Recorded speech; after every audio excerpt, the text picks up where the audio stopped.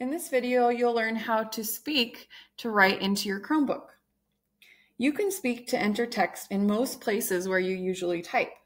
You can even add punctuation marks by saying comma, period, question mark, exclamation mark, or exclamation point. To speak your words into the Chromebook, first you want to click on the place where you want your words to go. Then look in the bottom corner of your screen and you'll see a little microphone tool. It says dictation. Click dictation and then start speaking. Whatever you say will appear on the screen. When you're ready to be done, click the microphone tool again. And that's how you speak text into your Chromebook.